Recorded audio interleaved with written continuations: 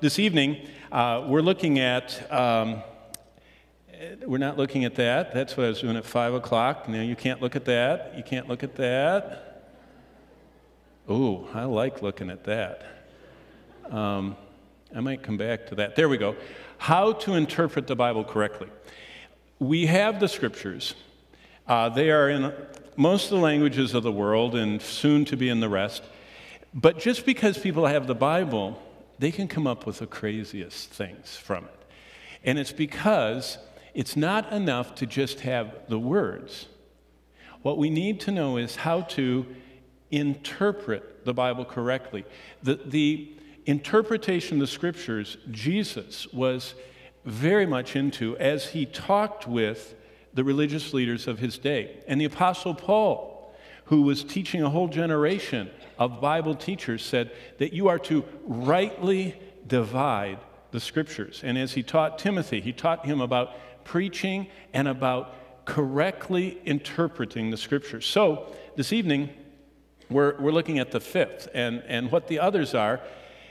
And I want you to understand this. When you're reading the Bible, it's much like being alive in 2013.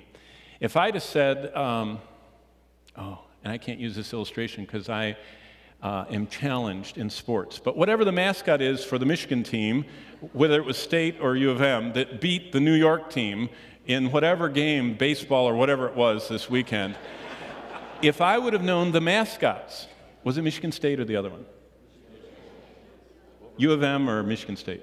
U of M. Okay, Wolverines. So, right? Yep.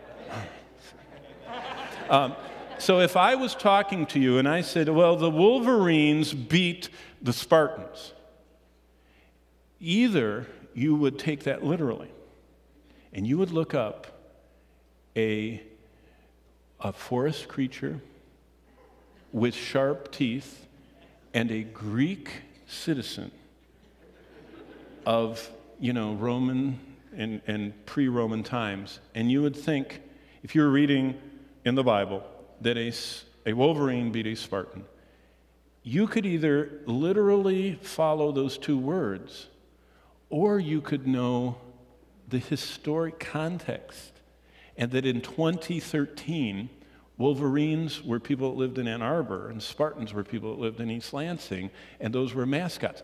That is an example of interpreting correctly. Now, I know it's silly and it's sports and everything else, but to correctly interpret the scriptures, there are laws. We call it the historic, grammatical, literal interpretation. What does that mean? To rightly divide the Word of God, to correctly interpret the scriptures so that you don't put into them meaning. See, that's the danger we have today. There are two methods of working with the Bible. They're both Greek words. The first is eisegetical, and the second is exegetical. Eis means into. So someone comes to the Bible, the Word of God, and they already know what they want it to say, and all they do is find verses, usually detached and from all different versions of the Bible, so that they can prove their point. And that's called eisegetical. That is reading into the text, whatever you want it to say. By the way, most cults usually have some verses in their cultic materials, and many cults have things like from Ecclesiastes, because you can get almost anything out of Ecclesiastes if you don't understand where it fits and what is going on. But exegetical is that you get out of the scriptures. What you have is you're expounding what is in the scriptures and you're pulling it out. And so biblical interpretations that's proper is not eisegetical, it's exegetical. You start with the word and you pull out of it what the Word of God is saying, the truths. Now, how do you do that? Well, you look at the places where, remember, everything happens somewhere.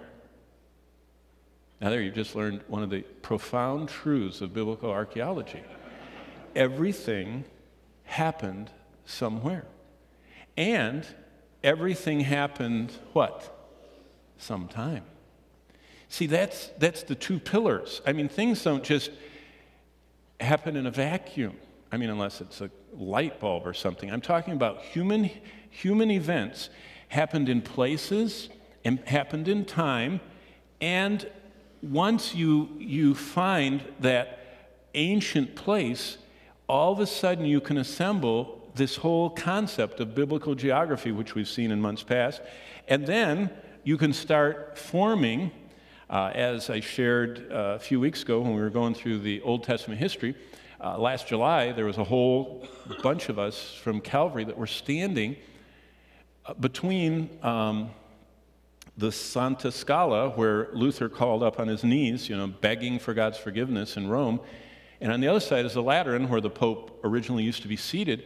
And between those two places is this gigantic, looking like the Washington Monument obelisk, which just happens to have been manufactured in Egypt in the time period between 1406 and 1446 BC.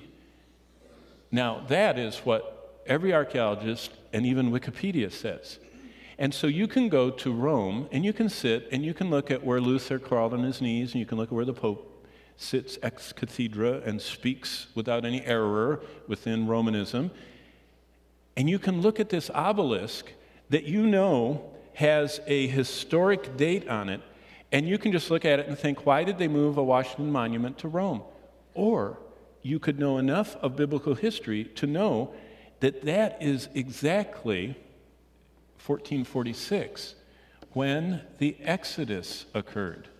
And so the Pharaoh that built the obelisk that is now standing in front of the Lateran and on the other side of the road from the Santa Scala, that obelisk was made by the man who woke up to his horror when his firstborn son was killed by the death angel during the night. And it's interesting, if you read Britannica or Wikipedia or National Geographic about the one that made that obelisk, you know what it says? It's interesting. In history, it's one of the few pharaohs whose oldest son did not succeed him, but died prematurely. I mean, that's in history. Now, from the book of Exodus, what happened to his son in 1446. And so that's one of the amazing things when you interpret the scriptures. If you know from archaeology, the chronology the Bible gives, where it says it happened, you can piece together Old Testament history. Well, tonight we're in the fifth one. How does New Testament history impact our understanding of the gospel? And so that's what we're looking at this evening. The New Testament has 27 books that were written during the first century. Now, what's interesting is that the Old Testament was written, Moses, probably sometime around the Exodus, began writing, and the Old Testament writers go all the way through to, Malachi, somewhere in here. So for almost 1,010 or 11 years, the Old Testament was written over that time period. But the New Testament, differently, was the first book probably that was written sometime, around 45 AD, and it's the little epistle by the pastor of the first church, the real first church. I love it how, the first, the second, the third, the fourth, wherever you drive all over. But the real first church was the first church in Jerusalem. And it was the church that was born at Pentecost. And Jesus Christ, earthly brother, pastored that church and wrote a letter to them and the people that were scattered. And his name was James, and it's the Epistle of James. And that's probably the first epistle written. And the second one is close after, somewhere 50-51, is when Paul wrote to the Thessalonians. Now, there's some dispute that says maybe Galatians was in here, but probably not. But it depends on whether it was written to the North Galatians or the South Galatians. But probably the first epistle of Paul is 1st and 2nd Thessalonians. And so those are when the writing of the New Testament began, about 15 years after. So Christ was crucified in 30, and about 45 AD, James writes, and the writing goes all the way through sometime around 95, 96, which is when John wrote Revelation, sometime during his exile to Patmos by Domitian. So the New Testament is only written over about a 50-year period of time. But those 27 books were written during a very specific time in history, the first century. Now you say, how does that impact things? Well, it's kind of like Wolverines and the Spartans. All of a sudden, when Paul says that I am wanting to be a fellow struggler with you in his epistles, he describes the Christian life as a soon, that means with, agonizomai.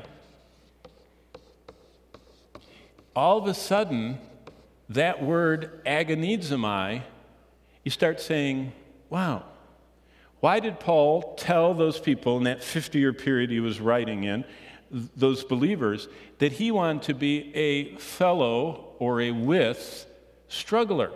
Well, all of a sudden you realize that every Roman town had what we call a stadium. They called it an agon, A-G-O-N. An agon is a place of agony where people ran until they dropped. And they were in these races, and everybody would sit and watch them. And Paul said, the Christian life is a whole bunch of us agonizing together, running toward Jesus Christ. Well, all of a sudden, that word, sun agonizomai, which we would have trouble understanding what he's talking about an athletic event, a race. And that's what New Testament gospel history does. It takes the words from being just words, Wolverine, Spartan, animal, Greek, and you just, you're trying to figure out how to make that fit in the sentence, to all of a sudden you see the context for the words. And that brings us back to this one, which we'll see in the future. Biblical languages are an incredible tool to interpretation. Now, anybody, a child, a slave, an uneducated first century poor person, understood what was being said. But the fullness of the implications only come to us when we realize the context. See, context is king, and the context has to do with what was going on in history, what it's built upon, where, which helps you understand the allusions and metaphors, and exactly what the time period was like. And so, this evening, let me just show you something well, you saw this last month. Remember, if we looked at human history the way God does, this is what God presents. You don't have to agree with it, but this is what the Bible presents. Okay? The Bible presents that about 4,000 years ago, Adam was created by God. And 1,000 years later, God totally exterminated planet Earth with a flood. And he's going to exterminate it again with fire at the end. But this time he did it with water. And 1,000 years after the extermination, God picked a man to start a nation that were becoming the promised people, and their greatest king was 1,000 years. These are all 1,000-year steps in history. From the Garden of Eden to the flood to Ur of the Chaldees, which last week they just found a monumental structure. Now that now that Iraq, we spent a few trillion to liberate them, they're excavating the whole country. And they're doing a lot of archaeology, in Ur of the Chaldees, the hometown of Abraham, happens to be in Iraq. Whatever biblical sites aren't in Iraq are in Turkey, right, Ken? Ken Wiest is with us tonight. There are more biblical sites in Turkey than there are in Israel. There are more Roman sites in Turkey than there are in Italy, and there are more Greek sites in Turkey than there are in Greece. What a place to live. But they just found a monumental structure in Ur last week in Iraq, which shows everything that the Bible was talking about with Abraham, how cosmopolitan, how advanced they were, how idolatrous they were, and how commercialized they were, and how they traveled and everything else. Just fascinating. So 1,000 years, 1,000 years, 1,000 years, 1,000 years. David was 1,000 years before Christ. Most people have trouble with history. Just think of a shifter. And if neutral, the center, the place that's safe where you're not going to go forward or backward, is Christ, You go back 1,000 years, 1 click is David, 2 clicks is Abraham, 3 is Noah, and all the way as far back as you can go is Adam. And then if you go forward, it's interesting, there are few notable things other than the Vikings, the monks, and Bernard of Clairvaux 1,000 years after Christ. Here we are today, 2 clicks after Christ, and whenever the Lord comes back, we know there's a 1,000-year time period after that. So using that metaphor for history, let's look at this little period right here. This is the birth of the church. This is Christ. If this is 500, AD, and 1,000 is like this, if this is 0, then the church is right here in the 1st century after the birth of Christ. And the whole Bible is in an only 50-year period of time. Basically, you could look at it like this. Jesus was, and now he really is 0. He's 0, but they changed the calendar. Several times the calendar has changed. There's the Gregorian calendar, the whole, and there's before that the Julian calendar in the time of Julius Caesar. But Pope Gregory changed the calendar. So we've had many calendar fixes because the whole world was on different calendars and everything. So Jesus was probably born about 4 BC. Why do we know that? Because he was born while Herod was still alive, and Herod died between 4 and 6 BC. So Jesus had to be born while Herod was still alive. And he was crucified about the year AD 30. So there's Jesus. Now, Jesus was born of the Virgin Mary with no help from Joseph, but Joseph and Mary did marry and have children. They had 7 children, to be exact, that the Bible chronicles.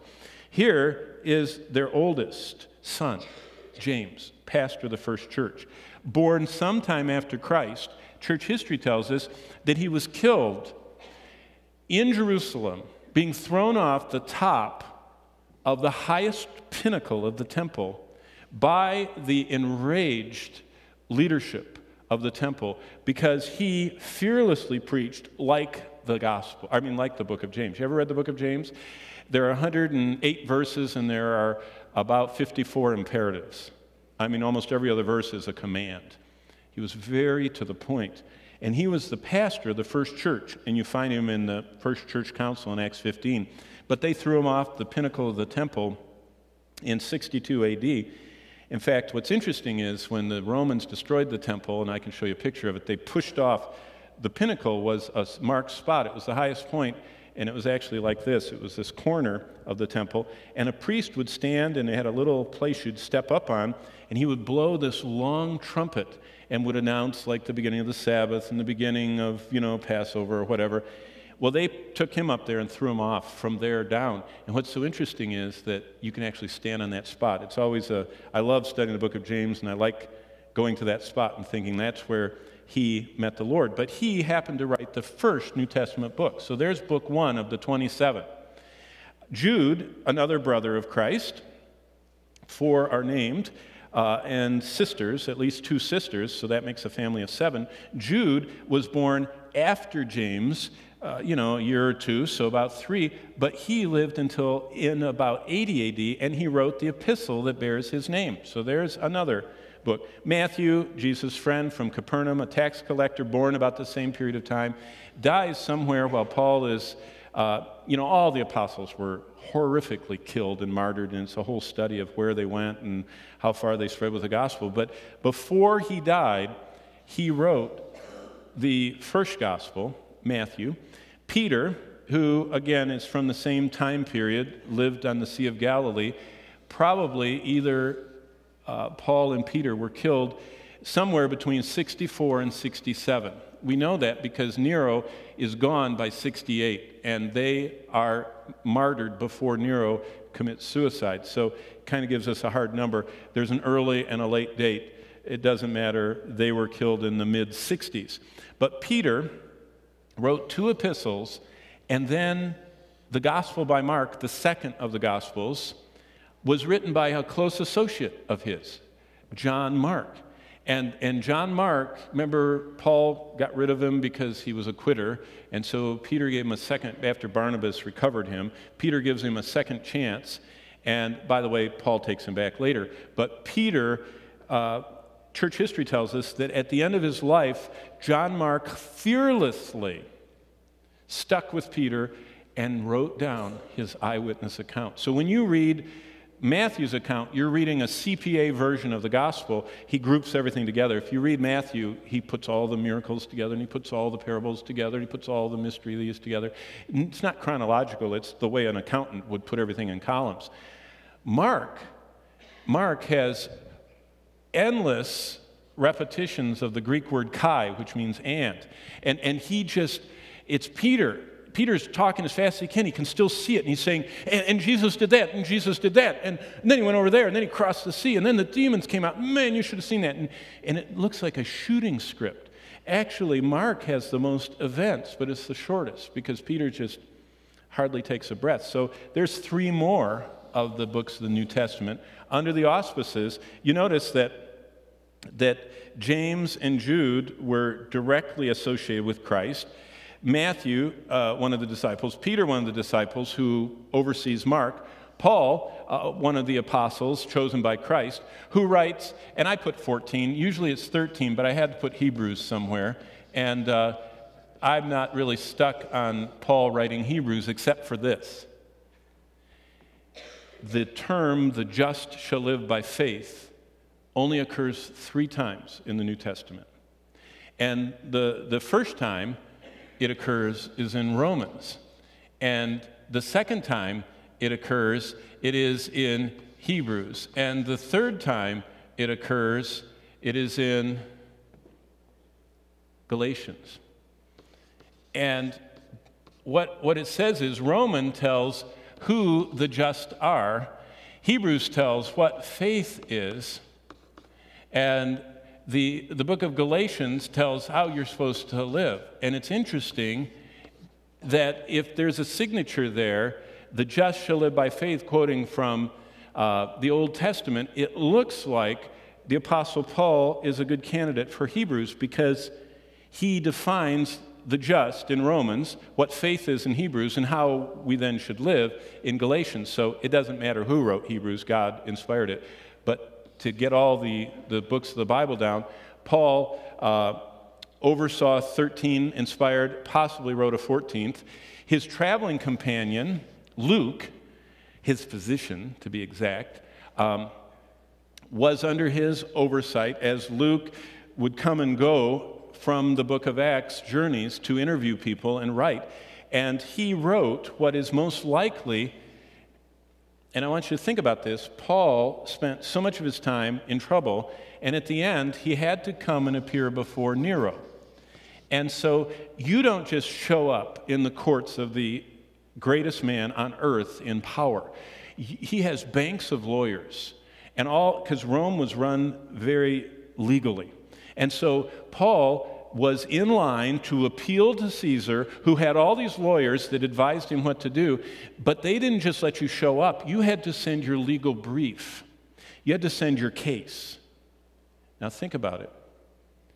Traveling with him was one of the most amazing writers of the day.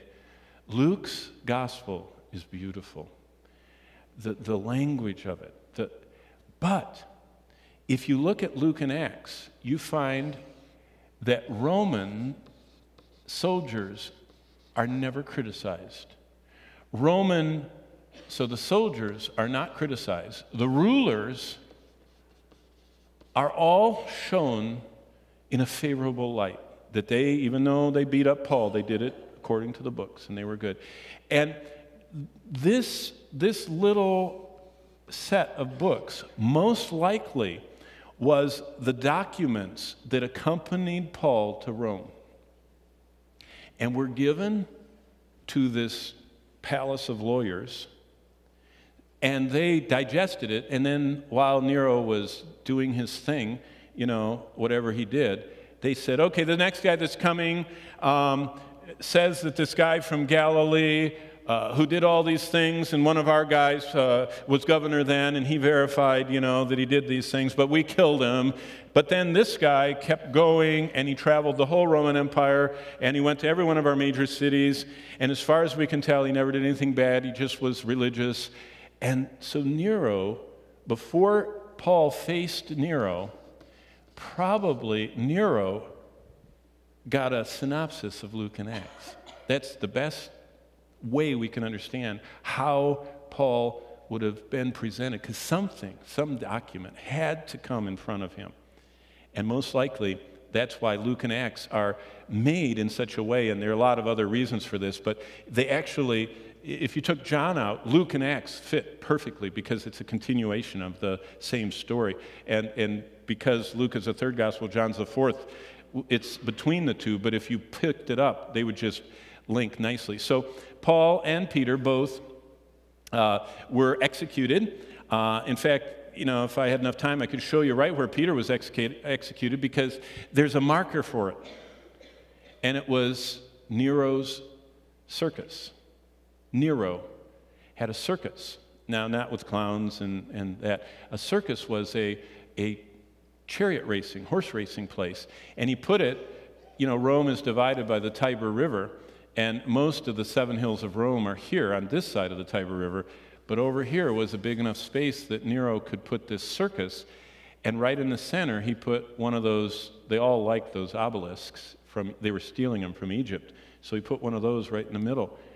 And guess what? It's still there, by the way, the obelisk. Only what is all the way around it now is the Vatican. And so you actually, if you ever go to the Vatican, to St. Peter's, the obelisk in the center that Michelangelo designed marks the spot where Paul was crucified, beheaded outside the city. They took him outside the city on the other side of the Tiber because he was a citizen, and they beheaded him. And we're not sure where, Peter also, the Roman Catholics say that he was also crucified probably in that circus. So it's very possible that outside the city, both of them, but it doesn't matter. It's just very interesting that they both died very close together at the same time. Then the last of the apostles, he was very young, probably younger. You notice he's born after all the rest. It's progressing this way. Probably AD 10, John was born. That means that he may have been a teenager during some of his discipling, being discipled by Christ. But he lives over 88 years. He writes 3 epistles, a gospel, and the book of Revelation. And if you're adding up, there are all the books of the New Testament, all written within, the actual writing of them is within about a 50-year period of time. But real quickly, in the few minutes we have left, there are 2 huge events that shaped the New Testament gospel history. The first is a person, and the second is an empire. The person was Alexander, and the empire is the Roman Empire. And basically, this is what Alexander did. And just to give you, this is where Alexander was from. Let's see if I can get something lighter here. This is Macedonia. His dad happened to be the king, Philip of Macedon. And so Alexander was from Macedonia. Ever heard of the Macedonian call and vision and all that? That's part of Greece. Alexander built on what his father did, and in rapid succession, and this is modern-day Greece, he just shot into Turkey, came down, conquered the Holy Land, got Egypt, went on, and went into the heart of Parthia, and went all the way to India. And just more rapid than anyone has ever conquered before. In his short little, about 10 years, from when he was 23 to 33, he did all this stuff. Conquered the world. And he actually dies drunk. He was in a drinking party. There's Ecbatana.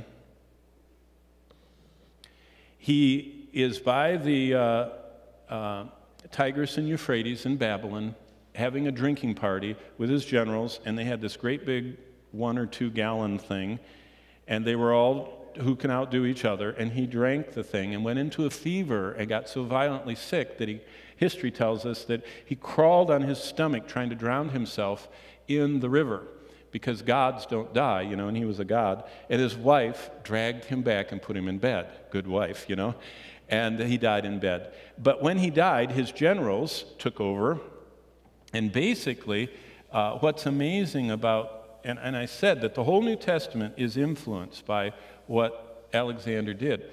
It's because when he swept through here, that's the Holy Land, he didn't destroy Jerusalem.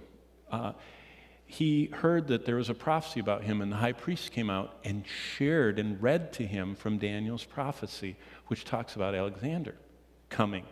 And so Alexander spared the Holy Land, Jerusalem, and when he died, basically one of his generals took this area, one of his generals took this area, one of his generals took this area, and the other one took that area.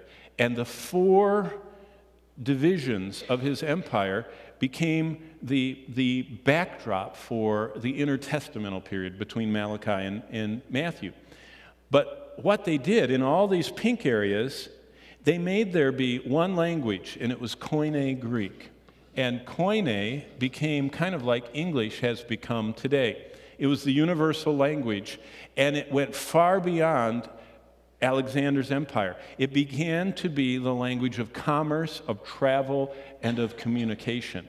The second thing they did is they did what is called Hellenization. They Hellenized the world. And one of the things that Hellenization is they enculturated the world. They started systematic training of language and training schools, and they started the return, and I think I can illustrate this. They did the Greek language, which was very important. If Galatians 4, verses 4 and 5 say that God sent Christ in the fullness of time. In the fullness of time, God sent forth his Son, made of a woman, made under the law, to redeem those that were under the law. What is the fullness of time? One element is, it's the first time since the Tower of Babel where the majority of the people alive spoke the same language. What a time to get the gospel out when it can go and be understood. But a second thing that they did is this architecture that began to develop cities unparalleled. And I'll just show you what I mean by this, because Alexander the Great Hellenized the ancient world, and he spread Greek culture from Greece to India. And you know what's right between Greece and India? The Holy Land. And so it's interesting how much this impacted. Now remember where we are. We're about right there, 300 BC. So here's the cross and the church and Christ, and right in here is where Alexander would have lived. And so it's 300 years before Christ. But look what's going on. This should ring a bell. Decapolis, that's in the New Testament. Gerasa is also in the New Testament, or Gerasenes. There are many different ways it comes in. But I want to show you what Alexander did to the New Testament world of the gospel. This is what Alexander did. Look at this is earthquaked and ravaged, and people have pillaged and plundered. It's still unbelievable. The symmetry of Greek architecture, and these columns are going down one of his signatures. Alexander wanted cities to have a north-south and an east-west bisection of the city. In order to, he was a master. He says, if we have everybody coming and crossing, he said, at the center, which most often where they met was called by different terms the forum. You've all heard of the forum. The agora, or you might have in the Gospels, it says that when Jesus was traveling, that they laid the people down in the marketplaces. Now, you might think of the flea market, that's out wherever it is that I go to in Kalamazoo, or the farmer's market. No. This is where they were laying the people. Look at what these places look like. This is the marketplace right here. Right here. This thing. Right in the center of all those columns. And what you see heading off from the marketplace going right here is the main north-south road of town. And so that if you came to that spot, you would make sure that you would run into everyone and everything that's going on. You'd hear the news, and you would share the news, and it became a centralized method of communication. So what that does, the Greek, you've probably heard it called the Greco-Roman world. The Romans, by brute force, got the rest of the world under what Alexander didn't get. They got the rest. And they went all the way to Britain and North Africa, where he didn't conquer. And then they took over all his stuff and extended it. And they allowed this language of Koine Greek and this cultural centerpiece, with the main focus of the town being in this marketplace, with the Cardo and the Ducomanus, the crossroads coming. This is where Paul would come. And he would preach in one place. Now, I'll show you, because this is another view. This is in modern-day Jordan. If you've ever wondered what Jordan looks like, the Hashemite kingdom of Jordan. In fact, I'm a member of the board of the Jordan Theological Seminary that's just down from this in Amman. And it's an amazing repository of biblical sites. But this is the marketplace, and this is the Cardo going off of it. But what's amazing is, and you can't see it very well, these are kind of washed out pictures, but usually by that crosspiece they put the largest temple in the city, to Zeus or whatever. And I'll show you some of the columns of it, but this is a close-up, and you can imagine people selling their stuff and traveling up and down these. Oh, here's the temple. And there I circled for you right here, the people. There are some people, and there are people standing right there. They're not even as high as my little marker. So you can, if that's 6 feet,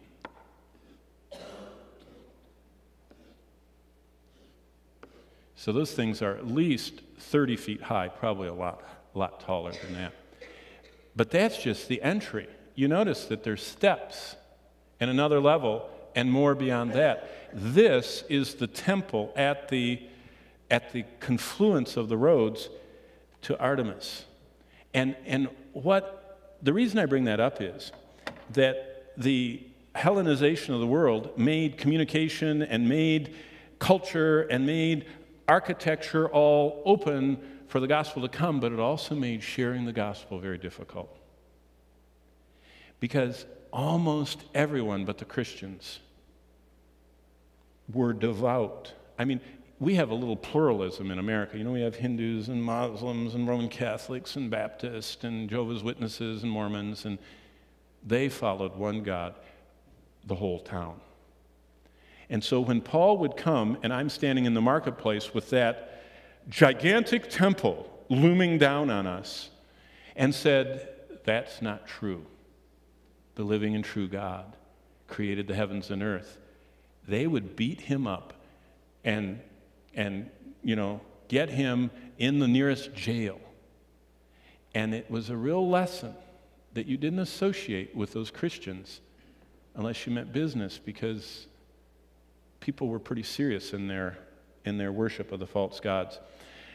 There's a lot of stuff. They have baths and all kinds of stuff. But now let's get into places Jesus was. Now, Jesus was near that place, but we're not sure that he ever actually went into that city, because it's deep in the Decapolis. This city is just within a day's ambling of Capernaum, and it's even closer to Nazareth. And it's the second city of the Decapolis. It's called Bethshean, and it's actually named in Matthew 4:25 as one of the cities of the Decapolis, and it's the one that was in Israel. And the reason I have the timeline for you here is that in 1000 BC, that city had a different name. It was called Scythopolis, because it's where the Scythians, the Russians, came all the way down. But it was where Saul's body was hung 1,000 years before Christ. So this city had been around for 1,000 years before Christ's time, and it was around for 800 years after Christ. But the great earthquake of 750 something totally wiped out an 1,800-year history. But let me show you how impressive. This is the two sections. This is the part Saul was in up here.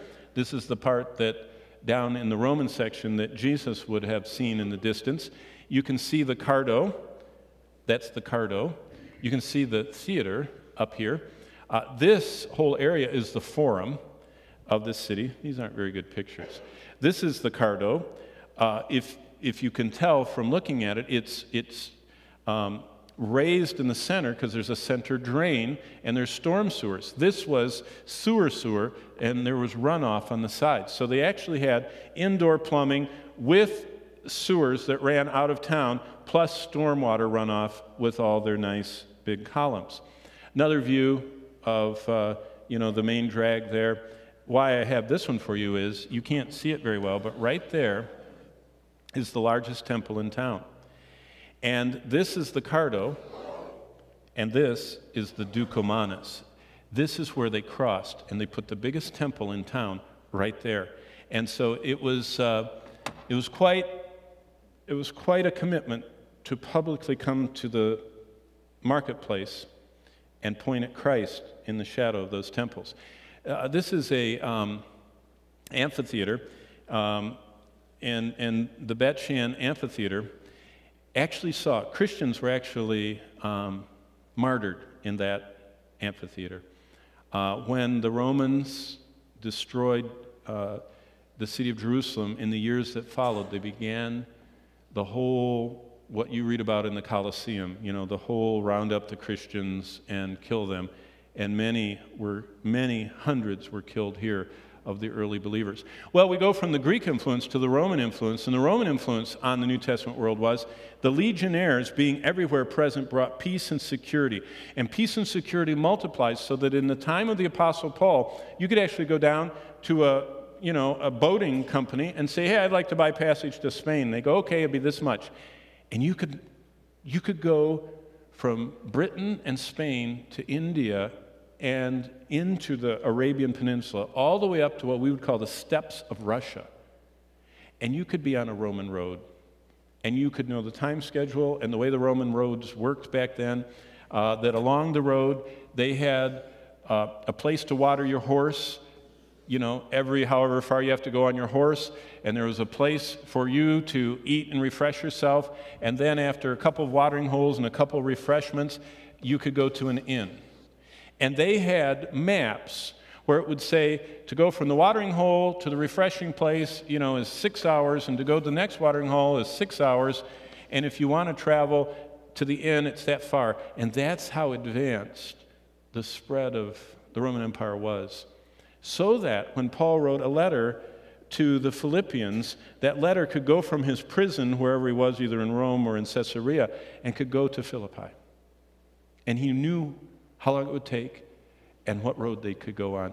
And that's how advanced, because the Roman roads were primarily made by the legionnaires as they conquered. So the backdrop for all of these elements of how we got the New Testament, all 27 of our epistles, were written within this Greek language, Greek culture, marketplace in the center, Roman peace and safety, and Roman law kind of world. And that brings metaphors that only you could understand with that. For example, the word for redemption, in whom we have redemption, even the forgiveness of our sins, becomes a word right out of the Roman period. Ex agorazo is what redemption is.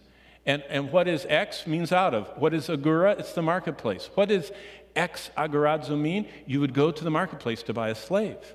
And so redeeming a slave from slavery became the word Jesus picked to describe through the Apostle Paul our redemption.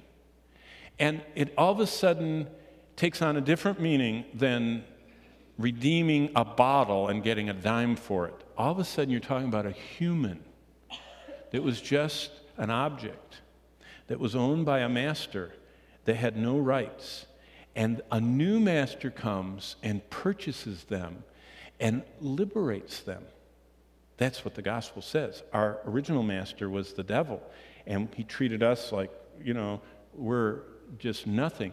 but someone died in our place to pay the price of our redemption, and because of our sins, not because the devil need to be paid, but to pay the price of righteousness, of God's righteousness, wrath, assuaded by the blood of Christ. And that picture of being bought out of the slave market of sin is something Paul takes from this backdrop, this empire in which we live. And more of that will come when we're talking about the languages. The Roman roads, I already mentioned that. Just a few other Roman things that's really fascinating. This is not a Lego thing. This is Herod's palace. This is an example of what the Greek-Roman world did. King Herod built this thing, this whole bottom here, this long object all the way over to there, and all this is archaeologically kind of reconstructed in a model form of what the palace in Jerusalem. This is where Herod was living when a group of men called the Magi, or we know them as the what? The wise men. They came to the front gate looking for a king. I mean, where would you go but to a palace? This palace had sleeping quarters for 600 people. He could have 600 guests over. I mean, you ever have, a musical team and there's 6 of them? How would you like to have 600? That's how big his palace was. And he had, this is just very lightly done, but according to Josephus, some of the amazing, impressive elements that Herod built into this. But the Magi came here looking for a king. A king lived there. The king wasn't that king. He was a baby, 5 miles south. But this is where they came. But after Herod died, guess who moves in here? Pilate. Wouldn't you pick the biggest house if you're the Roman who ruled the world? And this is the first stop of where Jesus was brought, as he was hastily brought in the middle of the night to see Herod.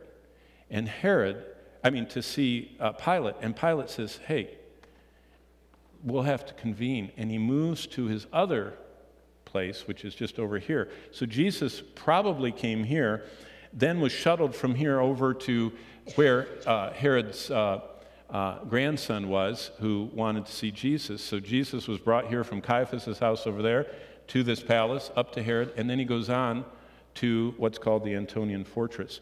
Another view of it, it's an impressive structure. Here's the Antonian Fortress. Again, another Roman influence. This is a model of the place right here where these towers are, where Jesus was tried by Herod, where Herod washed his hands, where the soldiers stripped off his clothes, scourged him, put the crown of thorns on him, and gave him the cross to bear. Now what's interesting is, this is the temple. This is the Holy of Holies right there. Look at that, how close they are. Jesus, who was the God that was being worshipped, or should have been being worshipped there, was rejected and scorned and mocked and scourged, and then he carries his cross from here and down this road, which we call today, all of this today is inside the city, and they call that the Via Dolorosa. By the way, this is where the pool with 5 porches is right there. It's called the Pool of Bethesda, and that's where in chapter 5 of John's Gospel, the man was laying there, and Jesus healed him. And it's also where the sheep were brought in on the day of Passover. This is what it looks like at night, and we're on time.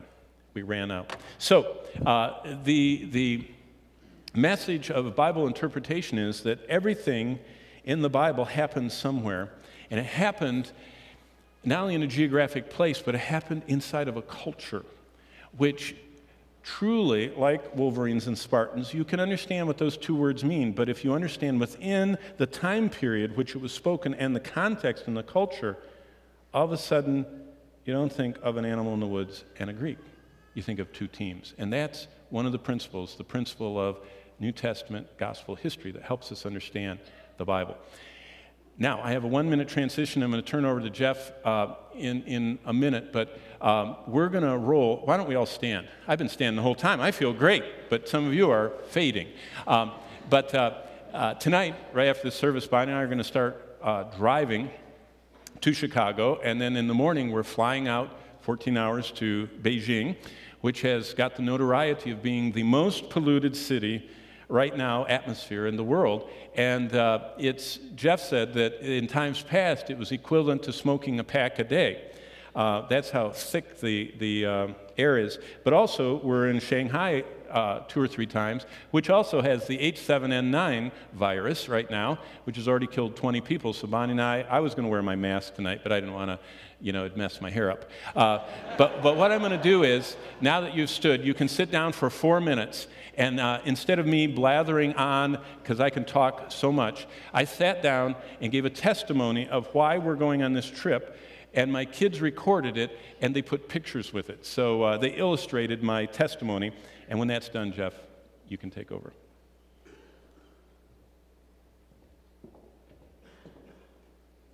This April, Bonnie and I are continuing to follow the Lord's call on our lives. We again are blessed to serve a group of missionaries, church planners, and other believers that we've already taught God's Word to, only not in person, but remotely. We're going to see and nurture people on the other side of the earth that have become a part of Calvary's wider ministry. They join us listening, watching, reading, and learning through online media.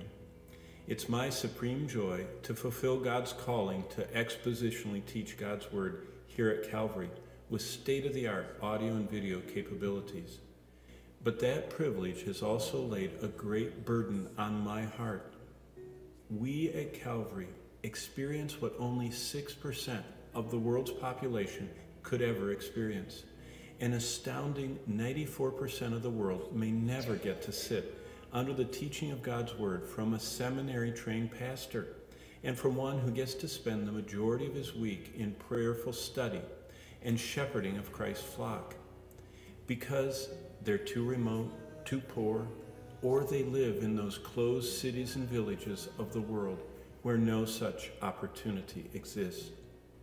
For the past 35 years, I have been fully supported by the prayers and resources of God's people in order to invest the vast majority of my week in shepherding God's people, by sifting through every part of God's Word, by asking His Spirit to illumine His Word and to empower the communication of His truth. That support and prayer produces recorded audio and video Bible lesson, as well as many pages of expositional Bible studies. And these teaching Bible resources are prepared here in my study and taught every week from Calvary's pulpit, but they're now accessible free of charge, online, 24 hours a day, 7 days a week, year-round. Now think of what that means to all of us here at Calvary. The population of the earth just passed 7 billion immortal souls. 2.5 billion of those are online as of this month.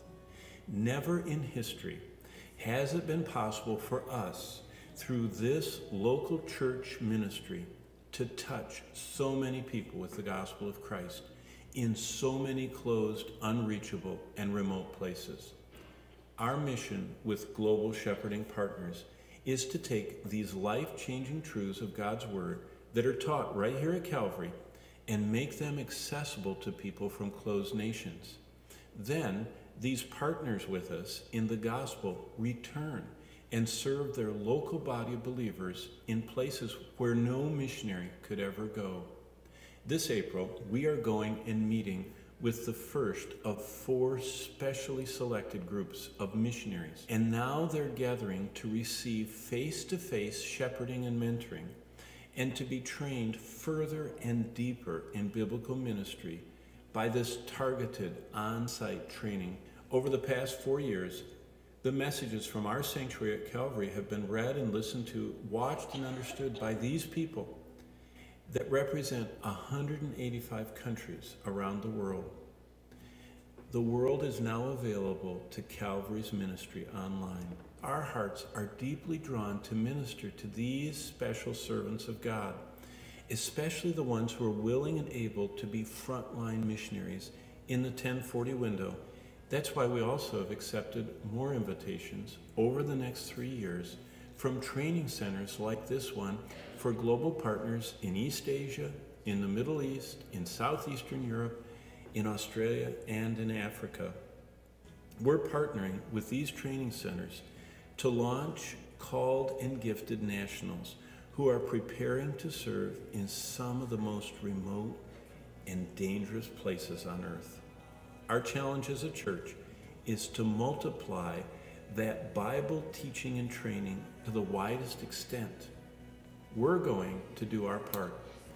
We're sent out on this short-term mission trip. We want to make Christ known with you in every dim and dark corner of the globe.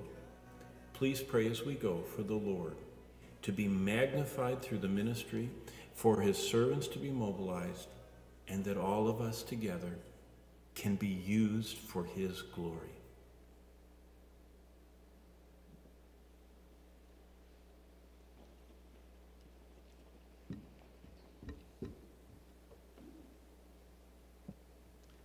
Thank you, John. That was excellent. I'd like to ask, is Bonnie here? I'd like to ask the two of you to come, if you would.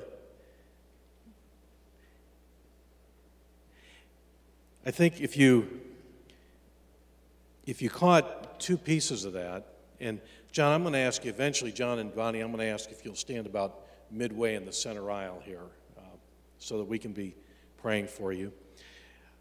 There's two key things there as John and Bonnie go in terms of the ministry that they're doing.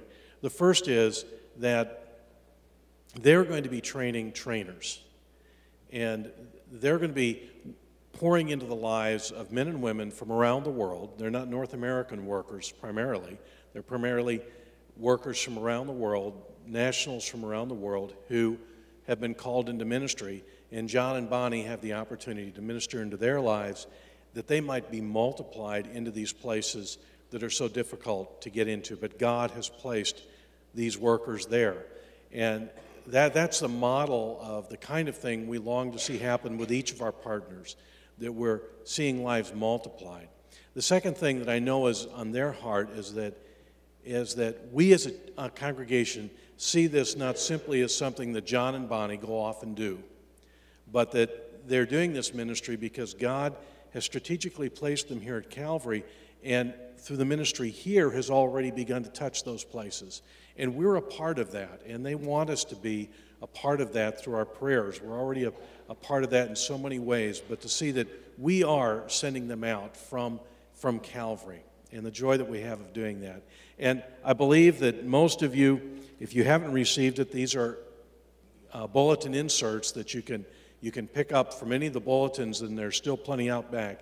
Pick these up and be praying for John and Bonnie through this. And as is typical, John has a lot of facts and figures there for you, how many airplanes they'll be on, not quite how many meals they'll be eating on those airplanes, but almost everything else. But there's tremendous information for you to be praying for them as they're out from April 8th to April 23. And right now, I'd like us to be praying and sending them out. And you know how we do this, and I've placed them right there, so those of you that are already in the center, you're in a good place. But I'd like us to gather around, and you don't have to leave this space in front empty. The reason they're in the middle, and John and Bonnie, I might even ask you to face each other because people are much more comfortable coming up to your side and to your back instead of to the front. I've watched people do this. And you guys can be praying for each other that way too. So if y'all would just stand up and move close to John and Bonnie, place your hands on them, and then, of course, if you can't get to John and Bonnie, just come in as close as you can.